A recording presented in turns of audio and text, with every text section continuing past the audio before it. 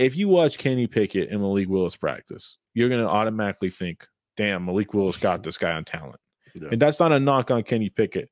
Malik Willis, dude, he has the arm strength. He has the ability to move in the pocket.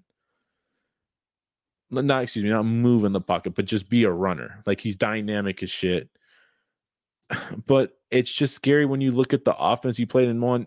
How impressed were you impressed with his progression skills? I was like, holy shit, dude, can you look anywhere else? How many times do you throw the ball over to the middle of the field? How many times do you throw an NFL route? Yeah, you can throw the ball 60 yards, but if you can't hit fucking water out of a boat, it's not worth it. Yeah. Shout out to our video, but this Malik Willis was literally the inspiration to that video. That was the whole reason why that me and Max. I mean, a little Trey Lance in there too. No, but it was really Malik Willis who sparked it because of the things I was hearing about Malik. And I'm gonna sound like a broken record, but everyone is gonna think that they can get their hands on this kid and they're gonna turn him into a guy like Josh Allen, a project QB. And it's just simply unfair because these guys are going to be held to a different standard, which is just not fair. It's just not fair at all. And Malik Willis, is he an interesting prospect? Yes, but he is raw as shit. He's a project. He has a lot of work to do. What do you like about him? Just off bat. I mean, he can make people miss.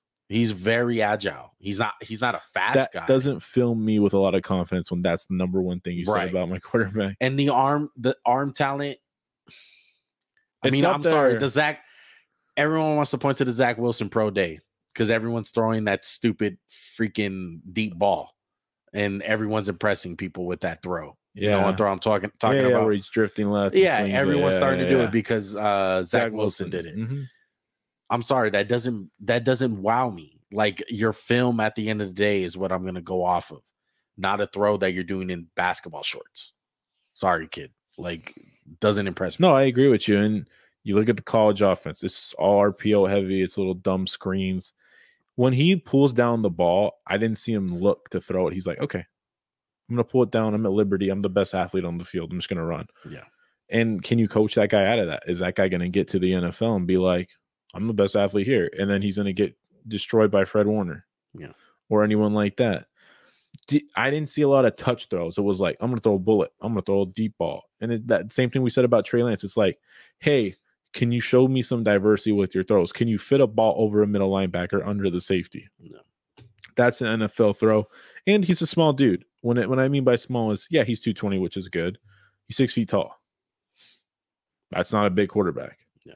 And I know I'm going to sound like an old man, but, height matters to me at quarterback a little bit because you see Kyler Murray every effing year. And people are going to point to Russell Wilson. Russell Wilson's an anomaly. Yeah. And he has a kind of a wonky, release. Sometimes it's kind clean. Of Trey Lance-like. Sometimes it's clean. Sometimes it's like, what the hell? Where are your feet going? Your foot's pointed at 12 o'clock. You're going to the left, all the way to the left. What the fuck you doing? Yeah. And there's no pocket presence. There's absolutely nothing, but it's college offense. He's never been taught that. A lot of work to do with this kid. And like you were talking about the Josh Allen video, which you guys should all check out, by the way. How many teams are going to give this kid 3 years to grow into who he could be? Exactly. That's not how if he goes to Pittsburgh, I'd be like, he could be it. If he goes to frickin', let's just say he went to a shitty team like the Texans. It's like, oh, we're going to clean house in a year. Okay. Well, I don't know. So I don't think so. Look, I liked Willis more than Matt Corral just because I like the upside and I just like the arm talent a little more.